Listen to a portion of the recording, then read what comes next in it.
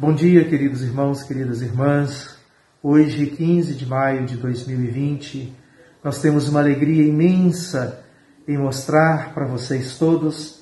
que nós conseguimos a nossa meta e atingimos a quantidade de cestas básicas com material de limpeza que nós precisamos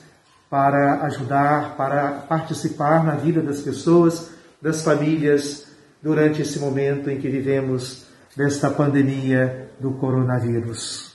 Das pessoas que não estão podendo trabalhar, que estão em casa, esta é a única forma para que elas possam, então, passar por este momento, tendo a ajuda das igrejas, das instituições. Então nós queremos agradecer a todos, na verdade, a todas, lembrando dos amigos da Creche Chapeuzinho Marrom, do grupo do seu Lucimar, grupo da Marinha, do grupo do Hernani, ministro, do grupo do Itaú,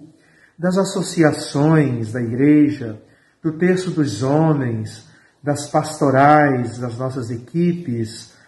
dos dizimistas, da dona Rose, esposa do seu Mateus, que confeccionou máscaras, que estão também nas cestas básicas, de todos os nossos paroquianos e amigos que nos acompanham através da nossa live no Facebook ou no YouTube e que sempre participam e marcam presença nos nossos momentos de oração e, como vocês podem ver, então, também da ação, do trabalho que se concretiza.